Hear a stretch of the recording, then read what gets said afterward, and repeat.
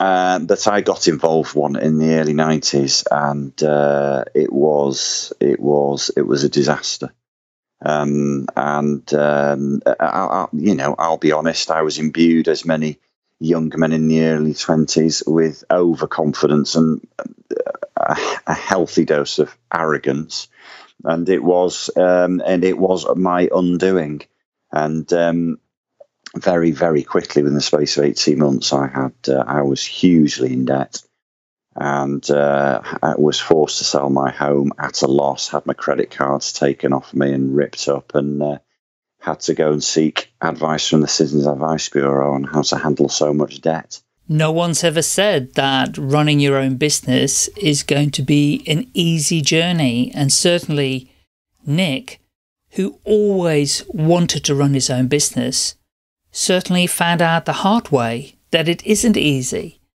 But one thing's for sure, he still succeeded despite some of the challenges that he went through.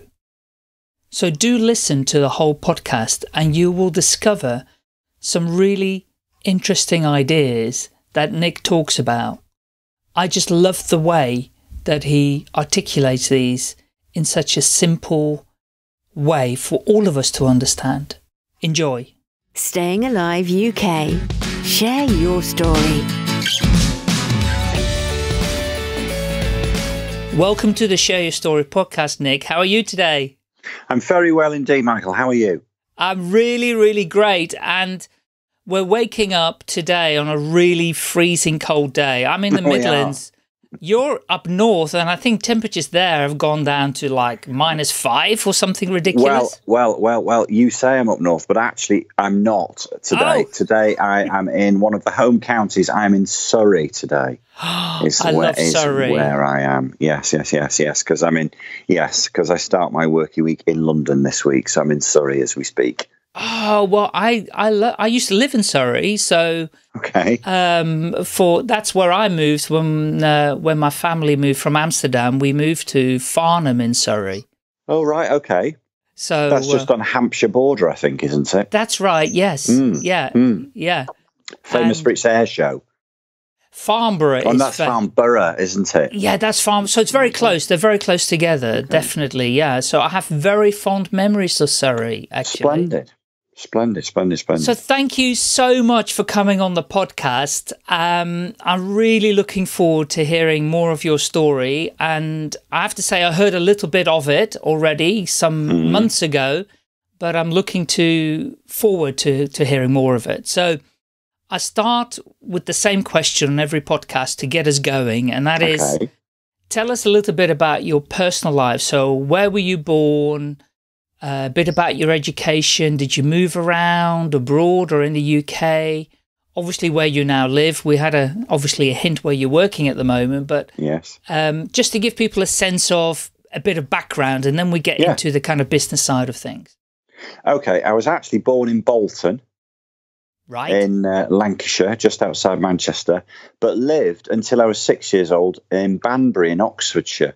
Oh, yes. So up until I was 6, I spoke posh, Michael. I used to say bath and grass and glass. But then mother and father split up, divorced, and mum took me and my younger sister north. So where I was raised in North Manchester, so your listeners in the UK will probably detect a Mancunian accent. Right. So that's where I was raised and schooled was Manchester. In fact, I stayed in Manchester until I was 32. When I moved to Edinburgh. And now I live between Edinburgh and Surrey. And the reason behind that is because my new partner, Sally, she lives in Surrey. So we live between two places now. Wow, that's a massive distance. Yes. It is, but thankfully EasyJet will get you from Stansted to Edinburgh Airport in an hour. God bless them. Yeah. If they decide to go on time, obviously. But it's still an hour. So that's it. Did I move around? So I was in North Manchester in a terraced house, very much like a Coronation Street kind of street with a corner shop. Yeah. Until I was 17 or 18. Then we moved to we went up in the world, Michael. Anybody that knows Manchester although if I tell them I lived in Prestwich, but then we moved to Altrincham, they'll realise that's a huge step up. Yes, that's massive. Yes. So I lived in Cheshire, North Cheshire, South Manchester for a little while. Yeah. And there I stayed, really, just moving around parts of Manchester, different parts. Timperley, lived in Timperley, lived in Worsley, and then moved up to Scotland in March 2000. Is what we did. Yes. March 2000. So were you educated then Manchester way? Yeah, I was in last of the grammar school intake. Those of your listeners of a certain age will recall the 11 plus, and I did the 11 plus and passed it.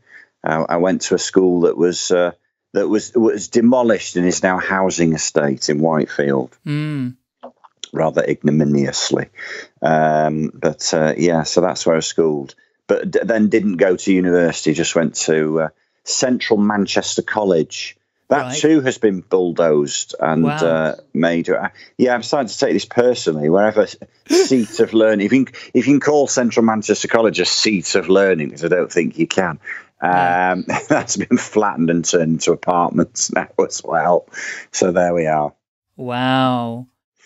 And what? So from college, was there some specific course you did at the college?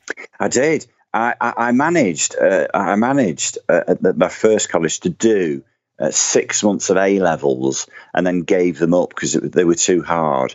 So what I did at Central Manchester College, which is a different college, is I did a BTEC National Diploma in Business and Finance with Travel and Tourism. Wow. Yeah, travel and tourism was important. Well, back in the day, travel and tourism involved knowing how to fill out the booking form for a ferry when things were done, and a booking form for a hotel. You know, when people used to go and look at brochures and then go into a travel agent's and go, "We'd like 2 on half board for 3 weeks in this particular hotel in Magaluf." Or whatever. That was the sum total. Yeah. It'd be completely useless. Anything that I ever learned there would be useless because it's all online and on an app, for God's sake. Yeah, absolutely. And what did you do after that? Well, the reason I wasn't too interested in the travel and tourism element. What drew me to a BTEC National Diploma in Business and Finance, Michael, was the fact that when I was 14, I knew that I wanted to be self-employed. Wow.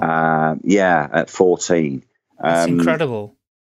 Well, I don't know whether it's incredible. It's just, but it's a fact. I'd done a paper round for a little while, and that didn't really do it for me, delivering papers. So I decided to start a car washing round when I was 15, and it was and I used to wash cars on a Sunday, and it was whilst I was pedalling down Bury New Road. Towards Cheetham Hill, or thereabouts, Sedgley Park, actually. When I was on my bike with my bucket and my sponge, and I thought, I want to work for myself for a living. That's what I want to do when I'm an adult. I want to run my own business. I like this being self-employed business. Yes. So I went and did the BTEC National Diploma in Business and Finance because I thought, well, I better learn about business because I'm going to start a business. So I did when I was 19. Wow. And what was the business? The business was with a mate of mine called Rob, who I'd met at college whilst doing that business and travel and tourism course, was a sandwich delivery round. We made sandwiches and we delivered them to offices in and around Manchester, dressed in dinner suits with black patent shoes on. That was our USP. We'd never heard of USPs at the time. No. But that was it. That we dressed in dinner suits. And what made you decide to dress in dinner suits? I have no idea, mate. I have no idea. I don't know.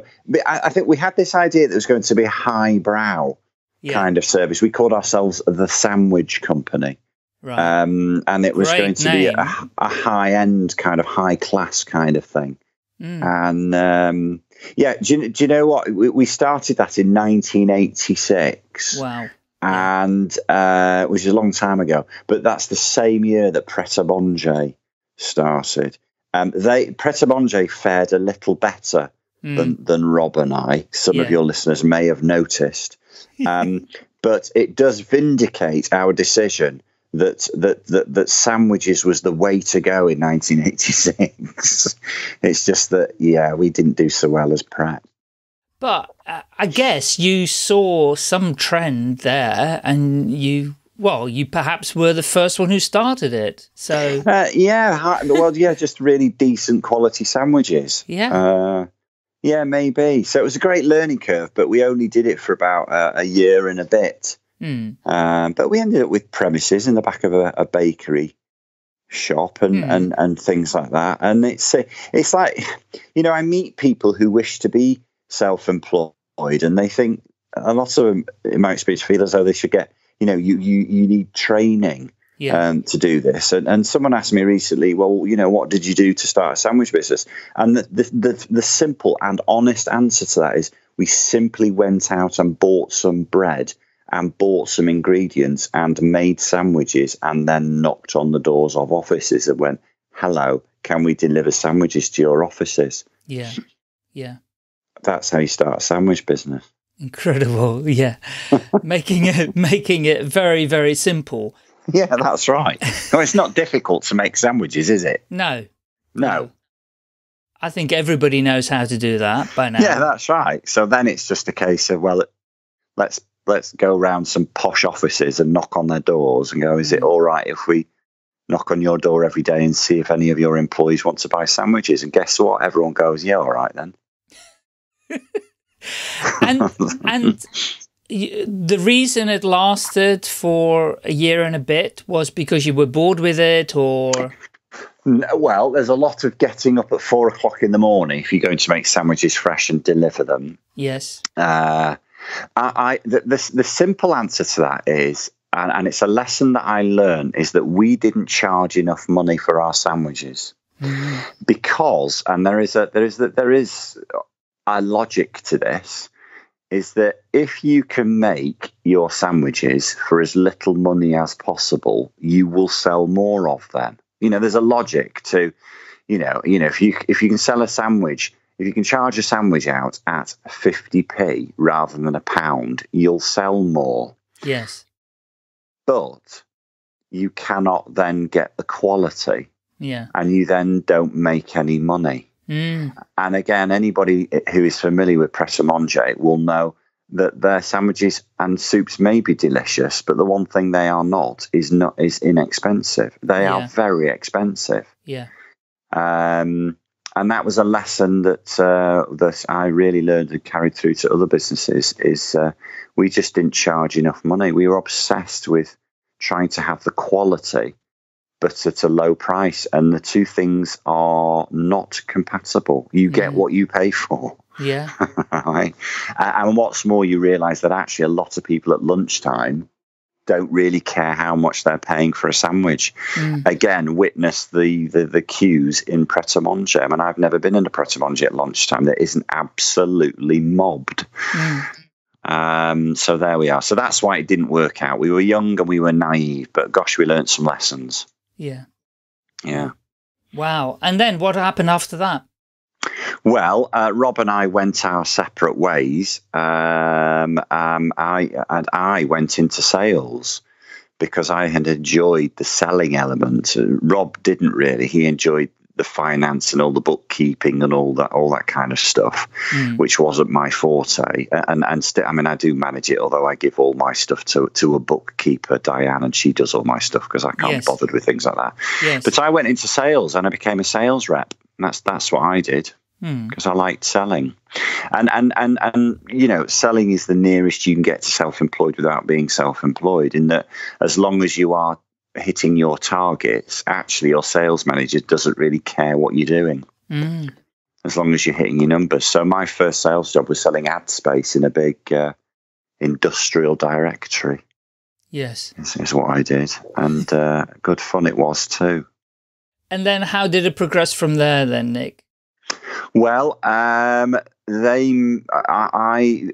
you what made me move from there was the lure of a nicer company car It's for most people, cars aren't that much an important thing, but for sales reps, cars are everything, because there's an awful lot of status within which car you are driving, which sounds terribly shallow and awful, but it is true. I was recently working with a sales force, and I tapped into that, and their sales manager said, you're so right, Nick. Sales reps are just obsessed with what car they're driving.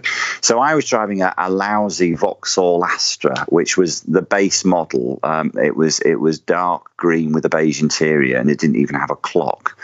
And somebody literally dangled the keys of a Vauxhall Cavalier LXI in front of me in black with alloy wheels and a sunroof, and it was too much to resist. And I got into selling the leasing and rental agreements on office equipment, specifically actually fax machines. So again, there's a blast from the past. So selling the finance agreements on those things, that's what I did next. Wow. Yeah. So that was quite a technical sale then, was it? In terms of the finance? No, because actually somebody else had gone in and sold the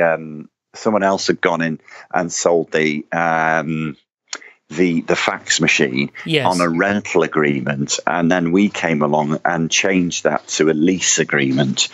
So I was just getting people to move from rent to lease. I did then go on to move on to selling phone systems. So yes, that was more technical. I had to learn how to put phone systems together and configure those to sell them.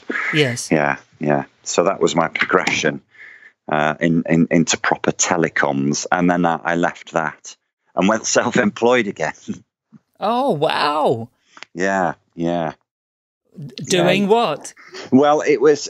I got involved in a big multi-level marketing company. Some of your listeners may not be familiar with MLM, and yet many of them will have heard of. Oh gosh, what are they called? The name escapes me. Absolutely huge American. Amway. Yes. It's a big MLM firm, as is Herbalife. That's is a big right. one. Yes. Which are perfectly legitimate. Legal people go, oh, that's pyramid selling, and it's not. I mean, these are perfectly legitimate businesses. But I got involved one in the early 90s, and it was a disaster. I'll be honest, I was imbued, as many young men in the early 20s, with overconfidence and a healthy dose of arrogance. Yes. And it was my undoing. And very, very quickly, within the space of 18 months, I was hugely in debt. And I was forced to sell my home at a loss, had my credit cards taken off me and ripped up, and had to go and seek advice from the Citizens Advice Bureau on how to handle so much debt. So that was, they say pride comes before a fall, and that was the case with me, Michael. Yes, I have some experience with MLM as well. Do you? Been there, yes. I've got the T-shirt, There we are. Thankfully, I no longer have the T-shirt, so I think I threw it away in disgust. Yes, absolutely. Right. But many people have experienced multi-level marketing, haven't they? So, yes, they have. They have indeed. I still get many requests today. Yes. Yeah. There's a. We went on just a tiny little story. There's a guy in Australia, and hopefully he'll listen to this. I won't mention his name, but he's been kind of luring me for like a couple of years. He keeps sending me a message on Facebook Messenger and says, because I said to him, never, ever, ever, never, ever, ever, never, ever again. And he keeps sending me a message going, never, ever, ? And I just go back, yes, never, ever, again. Oh God. So wow, that's a tough period to go through for sure. Yeah, it was tough. It was. Yeah. How did you get out of that? I went to work at Russell Bromley, which is a very posh shoe shop. I went to work in their Manchester office, that's not right, shop. Yes. Thankfully, I was in a relationship with a wonderful woman at the time who was a sales rep, and she earned fairly decent money. But still, we had to move to a horrible part of Manchester and rent a really awful flat that we couldn't afford to heat. And what I did was I worked full time at Russell Bromley selling shoes, and I went and decided to go and do a law degree and endeavour to become a barrister. Is what I decided to do. Yeah. So I studied on a Monday night and a Wednesday night. For 5 years, and then did the 6th year full time to do what they called the BVC, Bar Vocational Course, which is your professional training to become a barrister. And I was called to the bar 6 years after learning a law degree, and all the time working full time at Russell Bromley. Wow! Apart from the final year, yeah. And why law? What inspired you to go in that direction? Well, there are a couple of reasons for that. One, because up until that point, I felt that I'd never really completed anything. So I'd done, 7 months of A-levels, given them up. I'd had a go at the sandwich business, given it up. I'd sold advertising space, but I'd only done it for a year. I'd done the telecoms, but only done it for 18 months. And I just felt that I hadn't completed anything I'd started. Yes. I wanted more security, but I still wanted to retain being self-employed. And barristers in England and in the UK are self-employed. So that ticked a box. So the degree was to test myself to see whether I could start and finish something. Yeah. And the going to what, and I thought, if you're going to do a degree, do a, for want of a better expression, proper one. Yes. That is really testing. And at the end of it, you get, in inverted commas, a proper job. Yes. So that it was very personal reasons that I went and did law and aimed to become a barrister.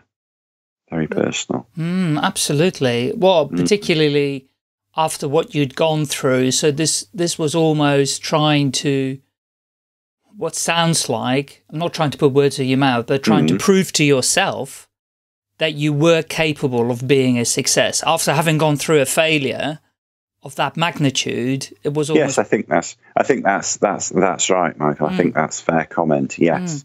Yeah, and that was a very important thing that I had to do. Yeah, I kind of really sensed it, gut feeling deep down, you must do something and stick at it, come hell or high water. And, it's a wonderful thing because actually, and I'm sure some of your listeners, maybe many of your listeners will relate to this, but actually if you can achieve something that you thought, because I was not academic at school. I mean, I was really not academic. So got myself through and passed our law degree and the professional exams to become a barrister. Actually, it gave me tremendous confidence in terms of, right, well, what else do I want to achieve? Because actually, if I've managed this, I can bloody do anything. I know. Yeah. I mean, that's what it gives you. If you can do this, then wow, suddenly you think, whoa, I can do anything now. That's right. Yeah. And that's what that gave me, without a doubt. Yeah. Oh, it sounds brilliant. And it sounds, I mean, how many years did it take to do that? All together, it was 6 years. That's a massive investment of time, but really it isn't in the big scheme of things. Well, no, it's funny, isn't it? Because I started that at 26. So, when you're a 26-year-old and you're looking at finishing something when you're 32, that does seem like, I mean, that's just forever, isn't it? Whereas, I'm 51 now, and I think, God, 6 years is just going to fly by. Because I tell you what, the last 6 years has flown by. Yes. I mean, I'm sure a lot of you listeners can relate to that. The last 6 years has just gone, well, bloody hell, where did that go? Yeah. But if you're sitting here right now and you go in, and you're going to embark on something, let's say on the 1st of November, and you won't complete it until 2024, that's a hell of a stretch in front of you. You think, bloody hell. But it don't half go quickly, doesn't it? Yeah. I mean, it really goes. And actually, when you're young, when you're old and you look back, 32 is still no age whatsoever, for goodness sake. No, But it isn't. you don't think that when you're 26, of course. Definitely not. You think it's ancient. Yeah. And then, so having qualified as a barrister, you still need to get work, right? Yes, you do. And if you're going down the route of becoming a barrister, what you have to do is you have to obtain and secure a pupillage, is what it's called. Yes. Strangely enough, in Scotland, it's called a devilment. But yes, rather peculiarly. It's called a devilment. But in England and Wales, you secure a pupillage, and they are very hard to come by. When I was applying for them, and I've no reason to think it's changed, but you would get between 800 and 1,000 people for applying for one pupillage. Yeah. So needless to say, I did not get a pupillage, but I did manage, in a very, very unorthodox way, manage to get into what was a very large national law firm in their Manchester office, working in their health and safety and environmental team. Yeah, but I didn't go the normal route to get that, but I got in. Well so done. so that was so that was good. That was good. Yeah, and I got in there, and I loved being a lawyer so much that I did it for 6 months. Oh, God.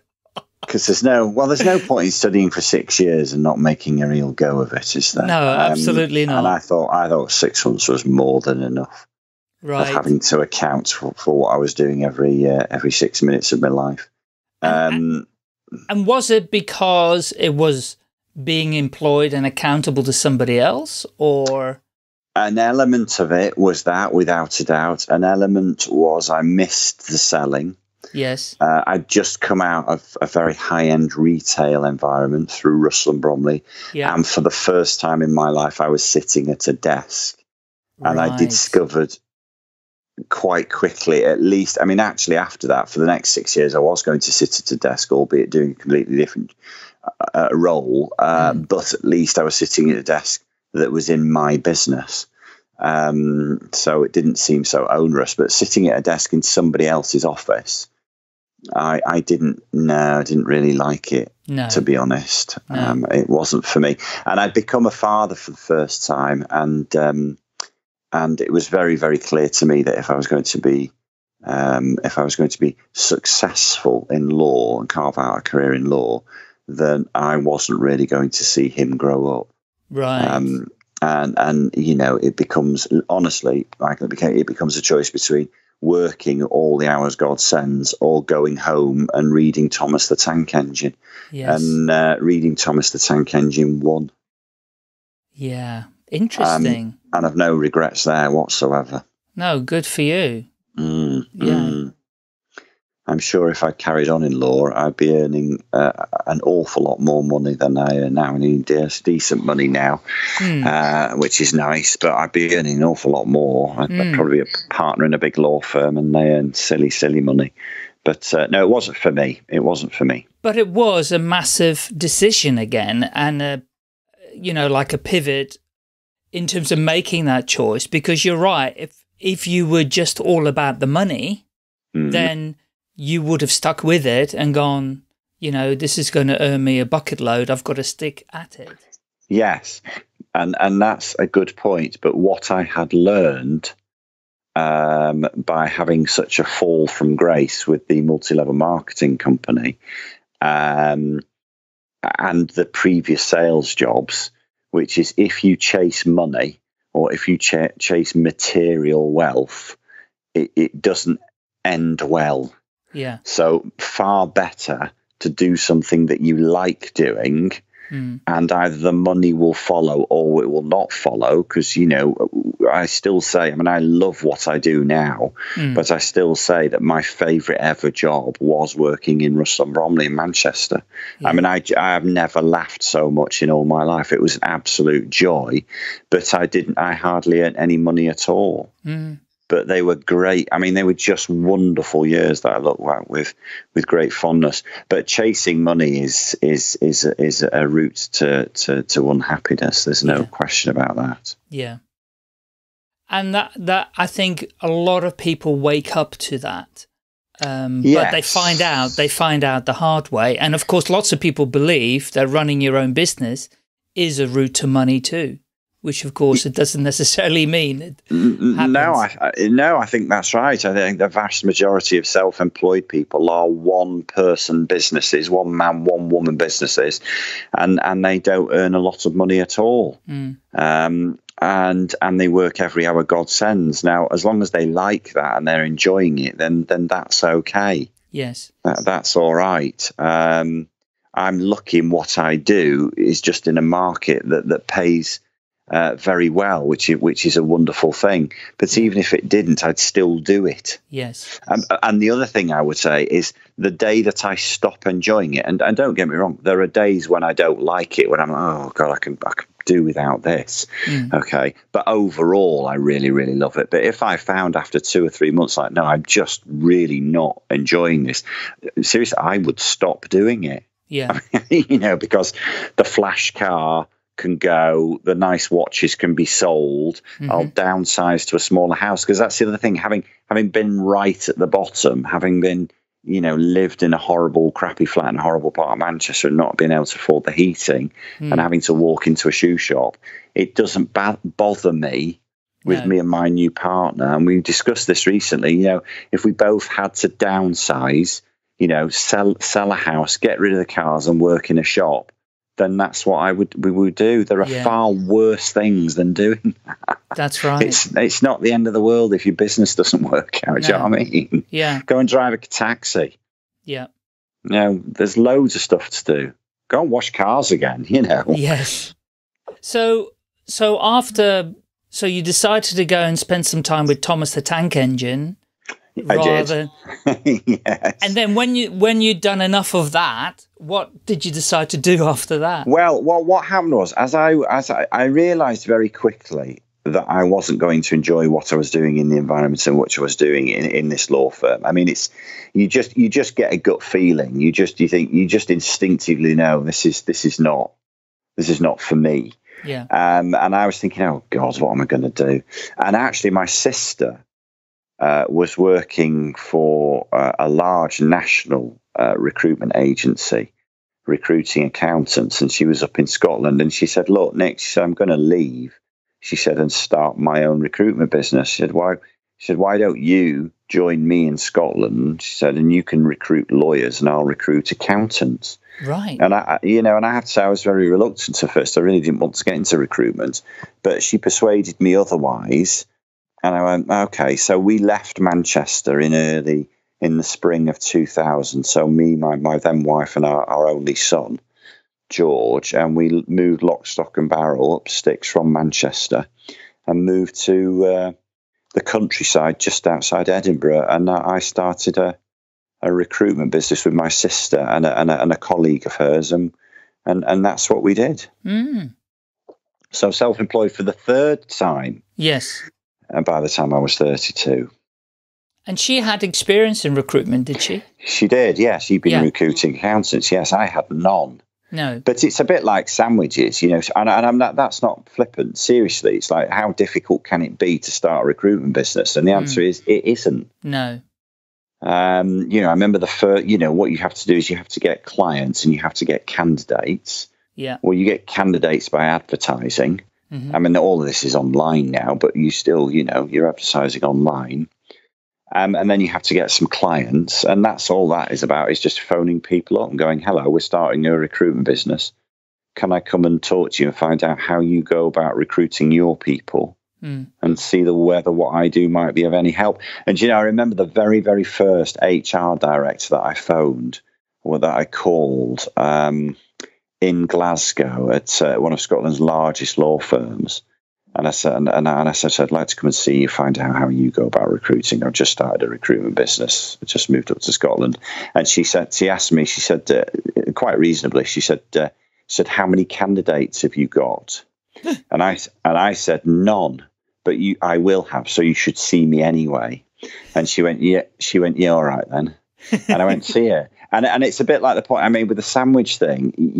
I think too many people who want to be self-employed just overanalyze and think everything has to be perfect before they embark on self-employment. And actually, it doesn't. You can start a recruitment business by just knocking on somebody's door and going, hello, I'm starting a recruitment business. And even if they say, how many candidates have you got? And the honest answer is none. You can still start a recruitment business. Yeah. Because you will get candidates. It's inevitable. So all you're doing is building relationships with people so that when you do, you can get in touch with them and go, hey, I've got some candidates. Are you interested? And that's how you start a recruitment business. And it went well. I mean, we ended up with 18 members of staff and 2 offices. And it was a really great experience, Michael. It was brilliant. Sounds amazing. Yeah. Yeah, it was good. It was good. It was good. Again, I didn't get involved in the minutiae of the business because that's not my forte. I was the person that went out there and promoted the business and sold the services. That's what I did. Yes. Yeah, that's my thing. And how many years did you do that for? So I did that full time from 2000 to 2006. And then it started to be a bit patchy in 2006 because I started to get into training. Yes. I had illegal clients that started to ask me if I would do some training for them, in soft skills and things. Yeah. And I also met somebody that was running a very small training firm, and I was doing a little bit of consultancy for them. And then in 2007, I decided to join them full time, and I had a year with them. And I sold my shares at the beginning of 2007 in the recruitment business. I sold my shares and went into training full time because I needed to see whether I liked it and perhaps more importantly, whether I was any good at it. Yes. Still very well wanting to be, I don't know, one of your listeners who wants to start a business making cakes. Well, that's all very laudable. But what if you're really crap at cake making? It's a bit of a waste of time, isn't it? Yes.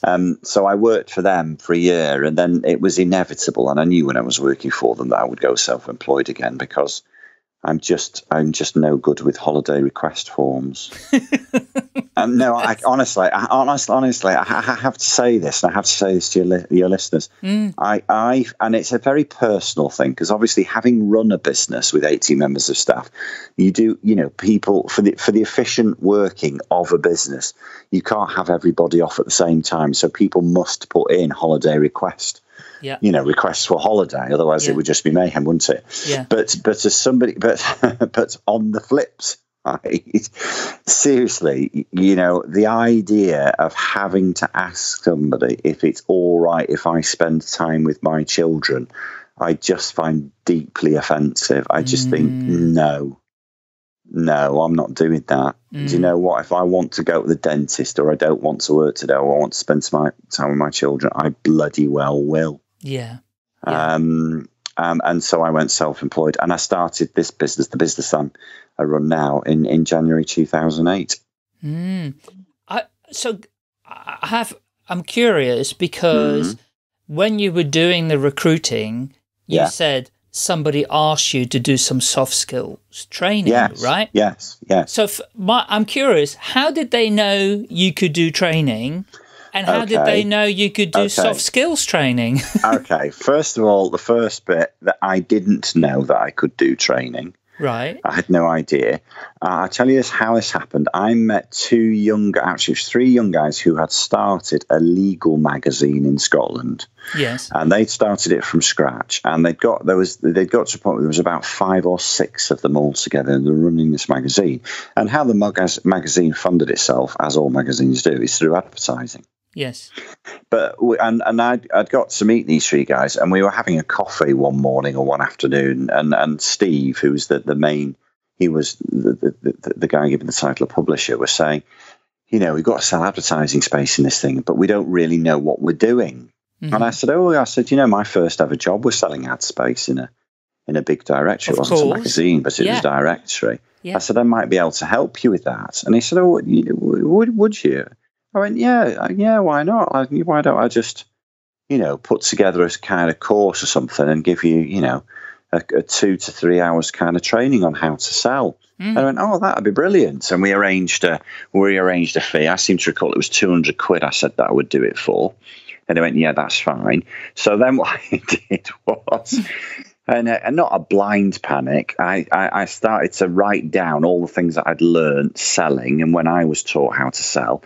And I also bought about 4 or 5 books on how to sell. Right. And I'd read stuff about goal setting. You know, I'd read what's his name? Tony Robbins' book, you know, Awaken the Giant Within, and Unlimited Power. So there's all stuff about focus and vision and all these kind of things. And I cobbled together 3 hours worth of material, and I typed it out on some paper, and I bought myself a portable flip chart that folded up, you know, flip chart stand, and a flip chart pad and some big marker pens. And I remember carrying this thing. I tell you what, they said it was portable. Honestly, you needed to be the world's strongest man to carry this so-called portable thing, right? And if anybody knows the streets of Edinburgh, you know, it's all uphill and downhill and cobbled streets. That's right. So I lugged this thing across to this little office and set it up and do this course. And they really, really liked it. And then he said, oh, well, my girlfriend, she's the advertising manager for a magazine in Edinburgh.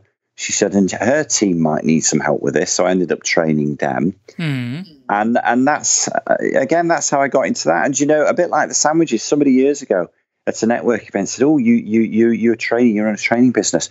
What training did you have to become a trainer? And I have to say, I looked at her really, really quizzically, because one, I'd never been asked that question, and two, it never occurred to me that you needed any training to become a trainer. All you have to do is actually write a course or write down what it is that you know in a sensible, ordered fashion in which you could talk about it for a couple of hours to people who don't know anything about it. Well, that's how I got into training. Absolutely incredible. The thing is, because I believe you make it sound so super simple. It is. Do you not find, Michael, that people in the world there'll be people listening to this podcast who work in huge organizations who are constantly having their head in their hands because people around them are over-complicating and over-analysing stuff instead of just getting on and doing. You know, and I was listening to a bit of an interview with Steve Jobs with Apple, and he said, you know, starting a business is about failing. And if you're not failing in a business, that means you're not trying. So you deliver a course and some of it works and some of it doesn't work. So guess what? The next time you deliver it, you miss out the bit that doesn't work, but do more of the stuff that does work. And it becomes an iterative process. And the course just develops and it becomes, you refine it and you refine it.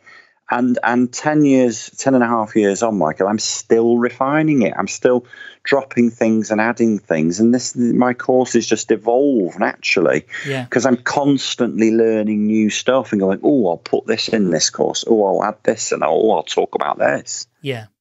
But you have to start somewhere. You know, if you're going to be self-employed, there has to be a time when you go, well, that's it. I'm now self-employed.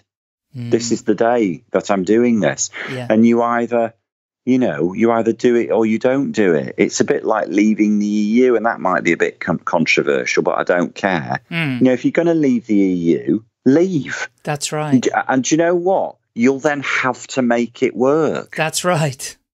I mean, that's my view, then you have to make it work.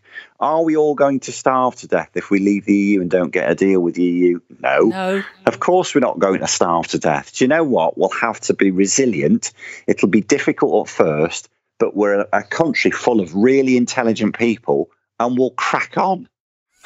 So shall we just get on with it? Just get on with it. Stop talking about it. Get on with it. That's right. Stop talking about it. Just get on with it. Anyway, I'm sorry, I'm going straying into politics there, aren't I? No, but it's a massive metaphor for running your business. It's, you know, and the Nike logo says it all. Just do it. Just do it. Yeah, just do it. Yes, that's right. So then, of course, you work for that training company, and then you decided to create your own one. Yes. And today. So tell us, what is your target market and what's the kind of training that you do today? Okay, well, early on. And again, one of the things I teach is business development. And the first thing I teach people is you must have a target. You must know the organizations, the geographical area, and the people, the decision makers within those areas. And you find those people out. You find them, and you find out who those are. And you must have a target. And I decided quite early on in my business that I would target the legal sector. One, because I had been a lawyer, albeit briefly. Yeah. I had recruited into the legal sector, so I knew about it and I knew how law firms functioned. Yes. But two other things which I think are very important. One, I like working with lawyers. I mean, seriously, if you're going to be self-employed, one of the joys about being self-employed is you can choose who it is that you want to work with. Well, for goodness sake, sell to people that you like or you respect. We just don't sell to people you don't like. And also, and this is very important, and this goes back full circle to the lesson I learned in selling sandwiches, is lawyers have got a lot of money. Yeah. You know, that seriously, there is no, and I say this to people, there is absolutely no point in starting a business and trying to sell to a sector or organizations that don't have any money. Yeah. It's why very, very early on I decided not to work with local government, or anything to do with government.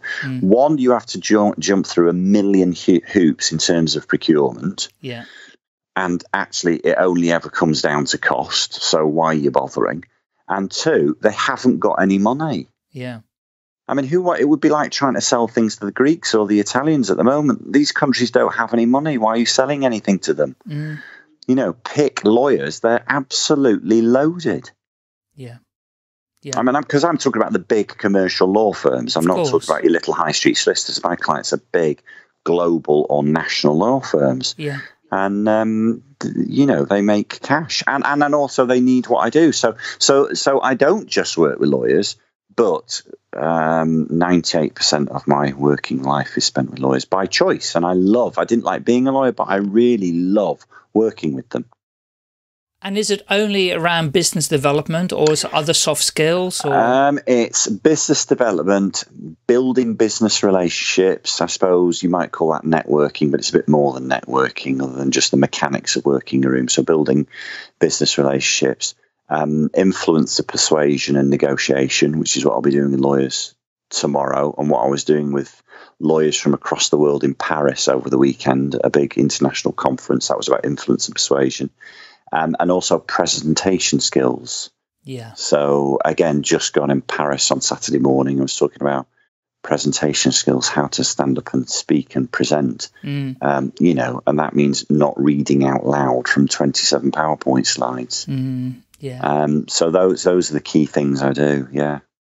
Yeah. So I think persuasion is really, really massive at the moment. And the reason I'm saying it's massive is because of what's happening by the tech companies, and what they're doing in terms of, you know, the kind of brainwashing that they're doing. Yes. So I'm just intrigued because you mentioned that word. Yes. How can we be persuasive with integrity? Well, here's the great news: is we're all persuading and influencing people every day of the week with friends and family and colleagues, and you don't give it a moment's thought. I mean, you know, seriously. So I don't know. So some of your listeners would like to go out, see a film at the weekend, and then go and see, and then have an Italian meal. But their partner is reluctant. No, let's stay in this weekend. I'd much rather stay in. Yeah. But you know, over a period of a few minutes or a few hours or a few days, they persuade their partner. Yeah, go on then. We'll go to the cinema. And they've not thought about the process of how they do that, and yet that's what they do. And we're born doing this. I mean, if you want absolute masters at influence of persuasion, it's babies. I mean, babies are helpless things. They can't speak, and yet they have adults running around doing things for them. Yes. And yes, well, Yes. And what they're doing is, you know, and I wouldn't know. I suspect, you know, in common with your listeners, I wouldn't normally wipe crap off somebody's backside at 3 o'clock in the morning. Not even my best mate, even if you really, really tried to persuade me and asked me really, really nicely. Yes. But both my sons had me up at 3 o'clock in the morning wiping crap off their backsides. Well, how did they do that? And kids retain that. You know, we're hurtling towards Christmas now. But, you know, when do children start persuading mum and dad as to what it is they would like for Christmas? Well, months in advance. Yes. Months in advance. Yeah. And it's because they haven't learnt the wrong way and they don't overthink it. The fact is, people in business tend to overthink how to influence and persuade and actually use too much logic, really, rather than appealing to people's gut feelings and emotions, because we know that people make decisions emotionally and then justify them to themselves. So you are using techniques that, you're right, the big IT people, your Googles and your Apples and your Amazons and your Facebooks are doing anyway. You know, things like social proof and scarcity. And to explain what I mean by that, I suspect everybody has clicked onto a hotel booking site. You know, you want to book a couple of nights accommodation. Yes. And they all use this thing where they're going, we've only got one room left. That's right. On the particular days you're looking for, and 7 other people are currently looking at that date. Yes. Well, they're using 2 things there. One is scarcity. In other words, there's only one left. And how they're ramping up the pressure is, and what's more, you might miss out if you don't act quickly because 7 other people looking at it. And then also they've got the TripAdvisor rating it next to it. And that's using another technique in influence and persuasion, which is called social proof. And social proof is basically, well, what's everyone else doing? Yes. So in other words, if you look at those ratings, then you go, oh, well, this must be the right hotel to book in. Amazon use that, of course, don't they? Because you buy a book or you buy an item on Amazon, and at the bottom it says, people who bought this also bought this. Yes. And you go, oh, yes, I'll have that. right. But do you know, and I was reading this recently, Mike, I was reading it literally about 3 or 4 weeks ago. One of the first people to ever understand the psychology of how people buy was a guy called Daniel Kahneman. And some of your listeners will have come across Daniel Kahneman's book. It's called Thinking Fast and Slow. And Daniel Kahneman won the Nobel Prize for Economics in 2000, which is very unusual because he was the first non-economist to do so. He's a psychologist. Right. And through extensive research, he really got to the nitty-gritty of how you get people to buy. And what I was reading, Michael, the other day was the fact that Jeff Bezos, who started Amazon, plus the 2 guys that started Google and Zuckerberg, both went to see him, very, very early on and asked him, tell us how you influence and persuade people. Right. And he told them, and they took it and went, right. And that's why things like Facebook have done so very well. And you think about what Facebook's done, Michael. Facebook basically has persuaded people, tell us everything about yourself so that we can flog it to advertisers. And people in their millions have done that willingly. Willingly told people everything about themselves so that Mark Zuckerberg can become a multi-billionaire, flogging that information to advertisers. And people have done that willingly. I know. Now, that's clever. Yeah. Whether that's moral, I don't know, but that's bloody clever. Yeah. And the term they give to influence persuasion is nudging, because what you're doing is nudging people. So people are just nudged. So they're not aware that they're being influenced, persuaded. It's just like there's the little back of a hand just slightly guiding, just moving you in the direction that they want you to go. And he's done that superbly well. Yeah. But it's scary, isn't it? Very, very. Yeah. Yeah. And that's why I asked the question, how we do that. I'm not looking for the full answer, because there isn't a simple answer, I'm sure. It's how we do this with, our own little businesses in a micro way, because we're not as big as these tech companies, but how we do it with integrity that, make sure that people don't feel like they've been duped, because there's lots of people trying to do it. They're trying to dupe people into buying something or booking something or, yes. And I see, some of my connections doing it, and I'm going, I can see what they're trying to do. Because everybody is teaching them those methods. Yes, yes. And I think maybe online it's a bit more, I don't, unless you have got an online business, and I don't have an online business. My business is me selling what it is that I do. Yes. Actually, what it comes down to, as with many people's business, is personal relationship, is an ability to build a relationship with another human being. Yeah. But within that, there are certain things that human beings do that make us amenable to doing things for people, and these are not Machiavellian. It's a very simple thing to which everybody can relate to. Is if I'm at a networking event and somebody hands me their business card, it is unspoken that I will give them a business card back. Yes. I mean, that's just, and most of your listeners will, well, that's just polite. It is polite, but actually at the root of that is this deep-seated need for human beings to reciprocate. It's just the norm. It's like everybody within a group of friends or within a work office, work environment, knows those people who don't buy a round of drinks. Don't we? I mean, you identify them quite quickly. Those people within groups of others are spotted quite quickly as that person that, or they don't brew up when everyone knows it's their turn to brew up or their turn to get the donuts. Well, from one angle you go, okay, so reciprocity is one way that you get people to do things for you, but I want your listeners to understand that that's just deep within us, this reciprocal thing. It's like, if you've been to my house for dinner and wine and an entertaining evening, that we both know that you're probably going to reciprocate, because that's the human norm to do that. Yes. And actually, if we invited you again and then a third time and you'd still not reciprocated, we probably think a little ill of you, wouldn't we? Because that's not the norm, is it? No. And yet that is influencing people, isn't it? That's influencing. And one of the leading authorities on this is a guy called Robert Cialdini.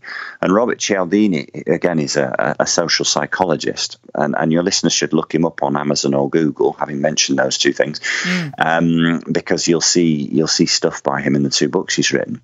But he talks about a moment, a golden moment in that reciprocal arrangement.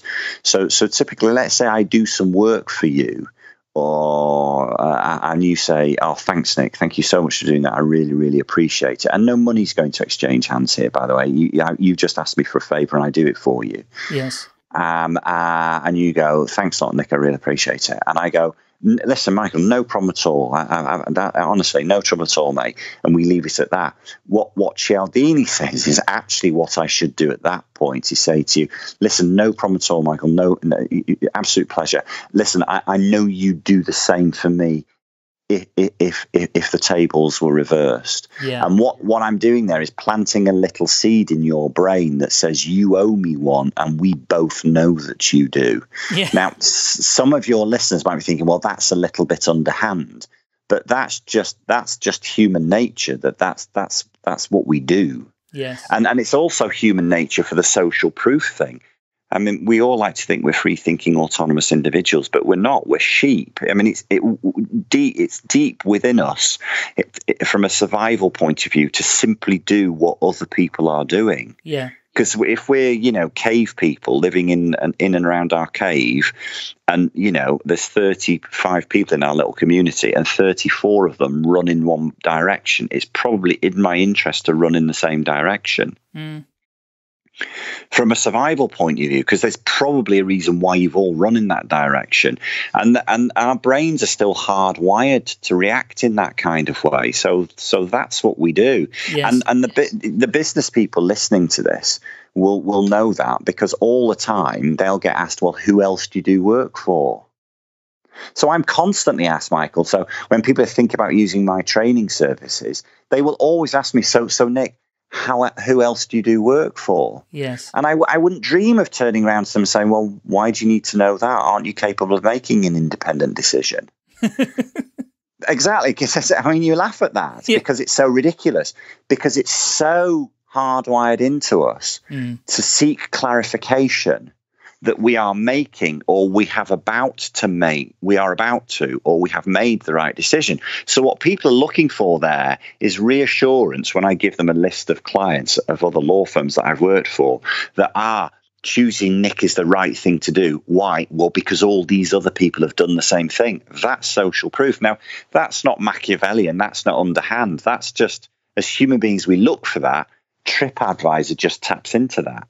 This must be the hotel to stay at. This must be the restaurant to go at, because look, it's got 5 stars. We're just reassured we're making the right decision. I mean, are you prepared to go to the restaurant that's only got 1 star in its ratings on TripAdvisor? Probably not. And yet you might love it. Yeah. But are you going to take that chance?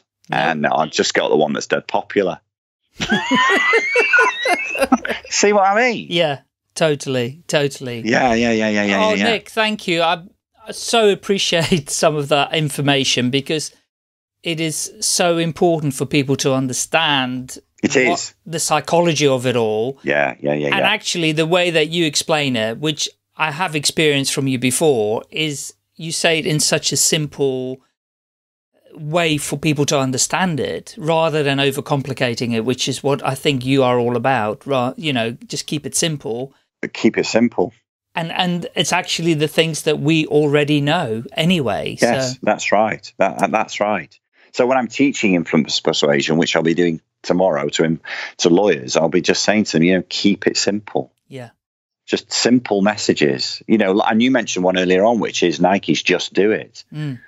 But it could be L'Oreal's Because You're Worth It, or it could be Donald Trump's Make America Great Again, or Obama's Yes We Can. I mean, everyone's trying to just simplify because the brain can't take much information, actually. No. Nick, we could talk literally for hours. It's super fascinating. And I know you've got to get on and do other things. So thank you so much for your time. My pleasure. Really, my pleasure. Sharing your story. I really appreciate it. Thank you so much. So how can people get in touch with you? Because I'm sure there will be some people who would like to use you. Quite possibly. Yeah. And read the drivel that I put on LinkedIn. So I suppose the easiest thing to do is go to my website, and then they can see videos of me talking about the things that I do, little short videos, which are set against the wonderful historic streets of London, the vast majority of them, and that would be all the W's, of course. RG training, so for really great training, so R for Romeo, G for golf, training.co.uk.